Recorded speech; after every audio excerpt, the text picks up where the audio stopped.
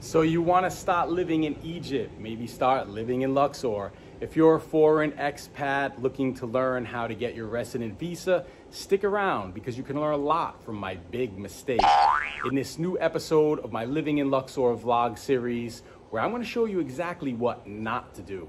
And then I'll come back at the end with a few practical tips for what you should do.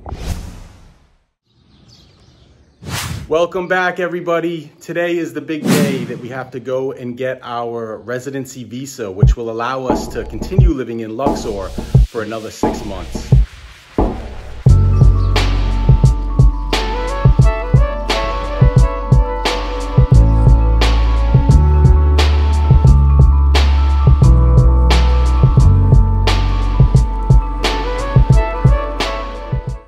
We have to bring our passports, our rental agreement, and copies of our PCR test that we needed to enter Egypt with us.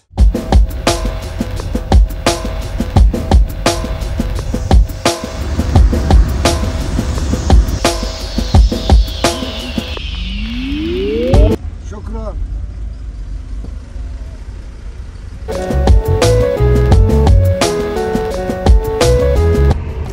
So now we are headed over to the East Bank into Luxor to see the Department of Tourism in order to get our visas approved and paid for. I have no idea how much this is going to cost. We will find out when we get there. We have our translator with us, and our driver Saeed is now bringing us there. We're just about to cross the bridge over the Nile. Easier than this. They're going to make another bridge over there? Yes, the Sisi make bridge at the Nile every 25 kilometers. At the end of this year, they will be finished the bridge there. أصلاً مسافة هنا يعني. مسافة. ماشي. I think the most we can do is 6 months at a time. Yeah, 6 months is good. Yeah. I found some bark somewhere there, you know. Okay, we go with him or wait for you? Go with them. Go with him. With him. Kareem, you got all the paperwork?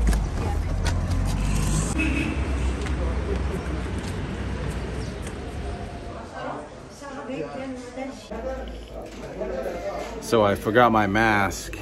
Trinity and Karina have theirs, so I'm using my scarf instead. Something that wouldn't be able to do in the States with all the strict restrictions here in Egypt. Things are a little more lax, but this will suffice. We're just in line now waiting.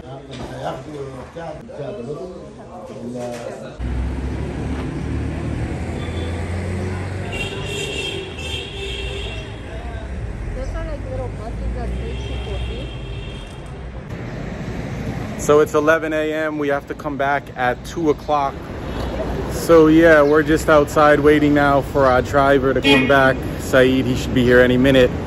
So yeah, it appears that we left our passports here at the passport office. They have to take them and make photocopies, get everything prepared, and then we have to come back at 2 o'clock in the afternoon, which is about 4 hours from now. And hopefully we can have the process finalized. We'll see. Okay, so yeah, then it'll be better for me to just, we'll do some grocery shopping in El Raya. We'll go to the West Bank. You'll drop us off, then I'll come back. I'll take the motorboat across. Yes, it's more easier. And it's easier that way. And if you want to take taxi, give him £50. They'll bring you where the office. From the West Bank? No, from Luxor. From Luxor. Yeah. I could just walk. You walk just half kilometers, man. Yeah. So now we are just going to get some grocery shopping done while we wait. We're here at El Raya, which is one of the supermarkets here on the east side that seems to cater more to the tourists and expats. So Karina's just going to grab a shopping cart and head in, and we're going to do some shopping.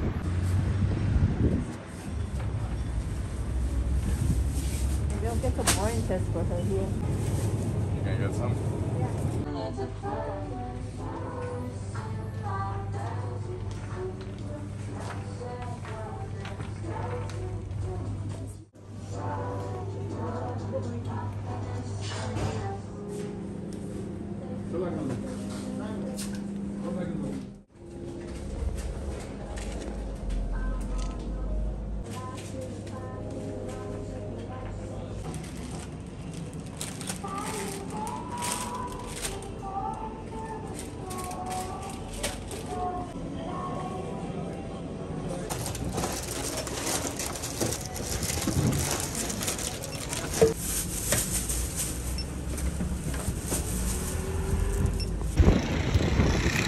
my eggs here. Have a little help carrying groceries to the car. Pretty much have everything we need now. Let's see what it cost us. $17.94. That has to be 1,794, probably about 118 US dollars. Yeah, the language. Yeah, because different accent. Yeah, because I speak Spanish too, and that that was my first language is Spanish. So in English, I always mispronounce stuff too, and so I keep on telling him our A's are different. So, oh, the car. Harabea. Yeah, Arabic. Harabea car. The road is Shada. Shara. Shada. Yes. Shada. Shada. Harabea on the Shada. Yes. Car on the road. Kubri. Bridge. Kobri is bridge. Yes. Here you can see children pulling sugarcane from the sugarcane truck.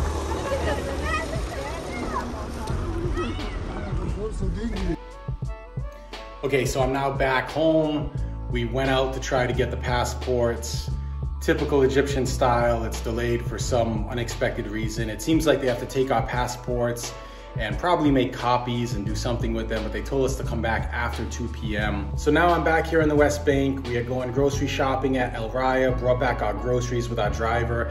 Now I'm going to walk from my home down to where the boats are on the west bank of the Nile, take a riverboat across to the east bank to the Winter Palace, and then I will try to find the passport office from the Winter Palace by using GPS. So we still have quite an adventure to go.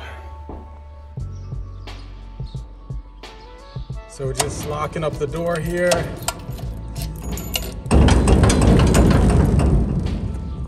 At our home here in Luxor on the West Bank in Bayrat.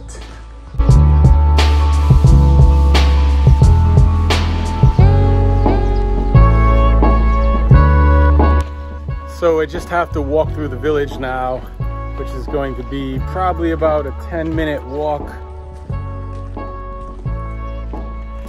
So I'm just gonna walk down this road here and we're going to cut through the village. We'll go through a residential area, really see a lot of the locals.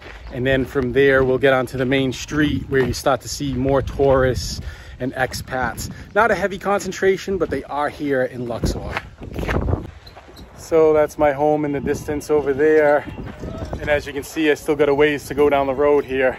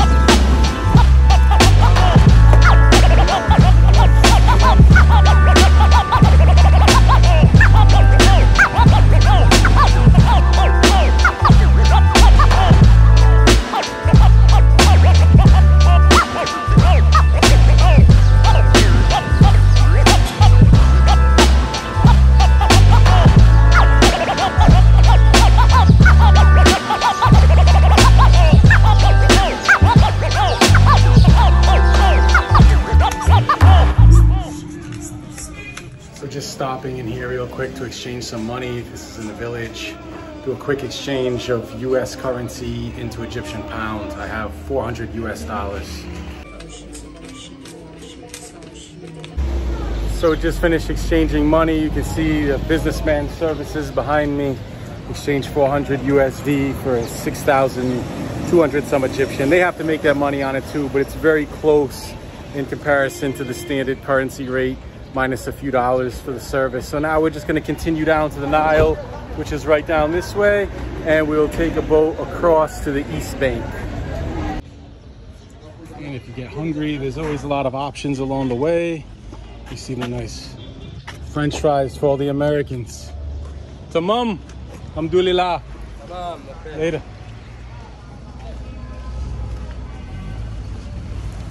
There's a pet store here if you have a pet. I have one. Say hi, Jackie.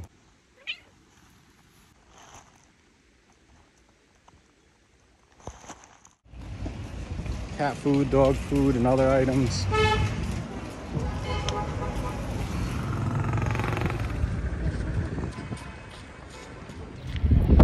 Africa behind me is another good place to eat, or so I hear. I have not been there yet, but I do hear that it has very good food. So now we're almost here by the boat, guys. One of them will surely come over and offer their services.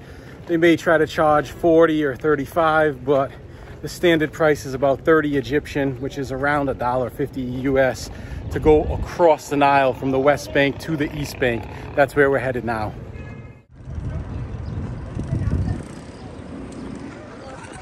Any minute now, one of these guys will ask for a boat. 30 Egyptian to Winter Palace. Shukran. Alhamdulillah.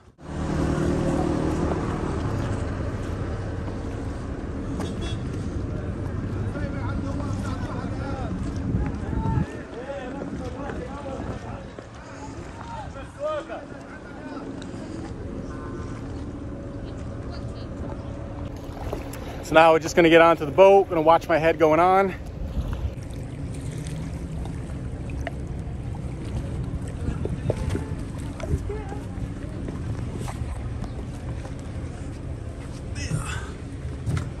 And a lot of times you'll cross boats like this. It's okay.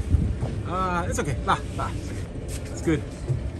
So we're just crossing the boats now. A lot of times you'll do this to get across to the boat that's gonna take you out. We're going across a series of these.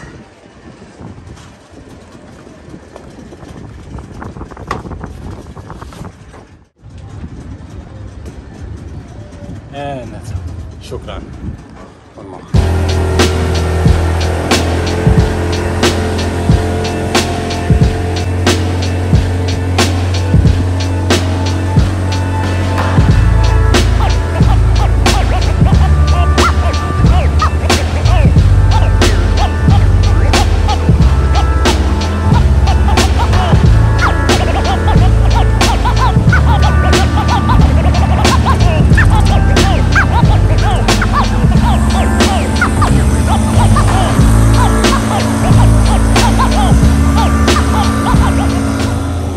Luxor temple behind me in the distance there. That's all part of the Luxor temple.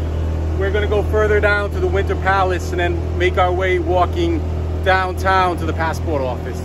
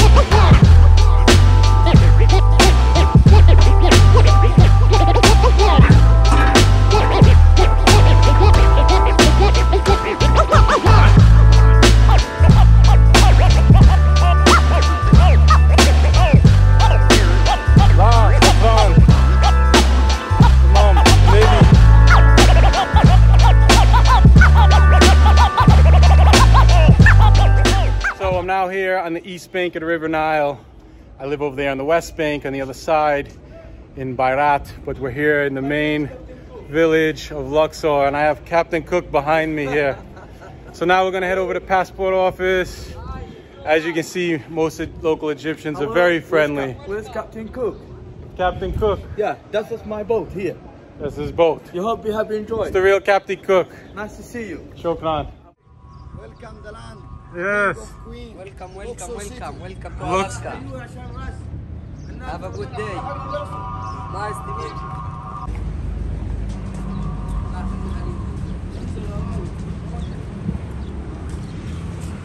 Nice to meet you.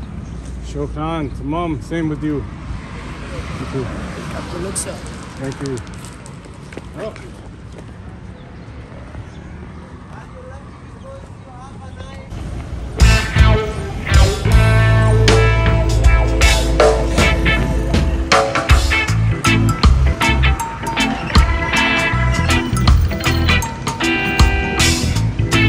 You can see there's a little more traffic here on the east side. Obviously, there's a lot more tourism here. This is where some of the more famous hotels are. You have the Luxor Temple and Karnak on this side. This is the side of the living, the land of the living, as opposed to the west bank of the Nile, which is the land of the dead, where the ancient Egyptians would go to west, and where you have the final resting places, such as the tombs at the Valley of the Kings, and the various mortuary temples that they have there. Let's continue on our way to the passport office. So we have about a 15-minute walk before we get there. I'm just gonna take a little video here of a landmark so I remember coming back where to get on the dock to get the boat that brought me across. Because there's multiple boating docks along the way, I just wanna make sure I get the right one where they're waiting for me to return.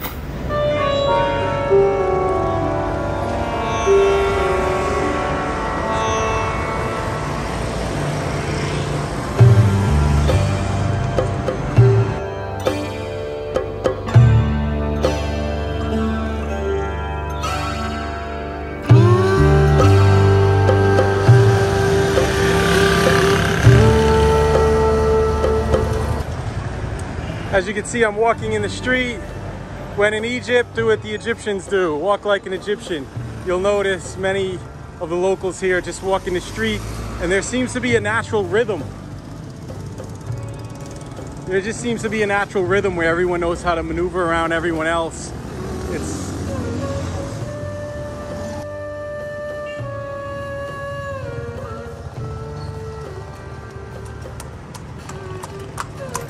In half a mile, the destination is on your right.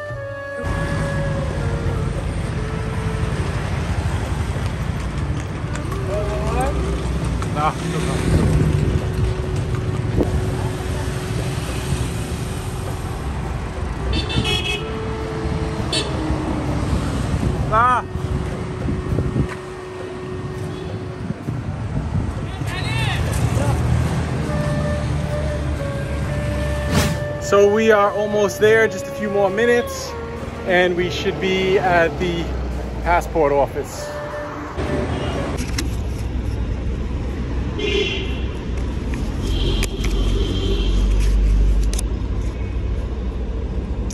So that's it, very easy.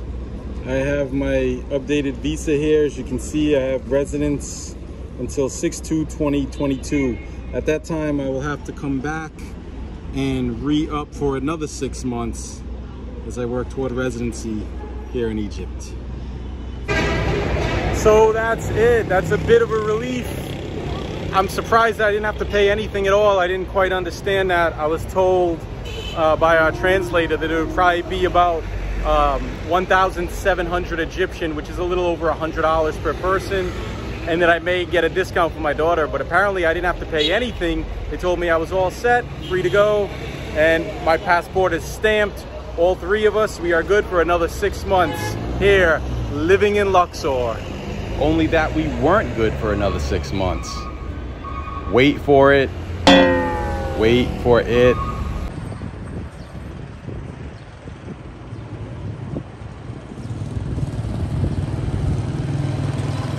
And we'll stop right there. because it wasn't exactly that easy when we first got our passport stamped for the visa.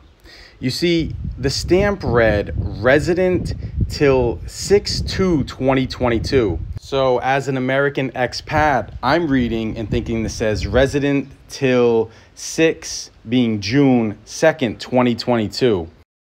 However, in Arabic, the day comes first and then the month and then the year. And this was a valuable lesson for me. Clearly, I have to take full responsibility here. I admit that I was wrong. I made a mistake, and that was, my limited understanding coming into Egypt. So I'm learning from that mistake, and I'm hoping other American expats or people seeking residency in Egypt can learn from my mistake, because it can become very costly, as my wife tried to leave the country and, had to basically pay a fine, and then coming back, we had to reestablish all over again the entire process of our residency, which required taking photos and getting the residency card and, getting a certified copy of our rental agreement with the landlord established in the court system. It's quite a lengthy process that took time and a lot of money. So I hope you learned something in this video. If you're someone interested in establishing residency here in Egypt, living in Luxor, that you understand that the process to apply for your resident visa is a multi-layered process. There's several stages to it, and that in Arabic, the day comes before the month and then the year in sequential order for a date, which is different than we're accustomed to in the States. So you don't want to make mistakes there. And of course, it's best that if you hire a translator or, an intermediary to go between you and the passport office, which is a good idea, that it is someone that can explain and consult on the entire process to you. So you want to go ahead and take full responsibility for your own actions. Take initiative by asking your representative, that is the person who comes between you and the passport office, the intermediary, and inquire with them about every step of the process, every aspect from beginning to end, and all the costs associated with each stage along the way. This way there's no surprises. And just remember that here in Egypt, this is especially important for the American expats who are used to writing in reverse.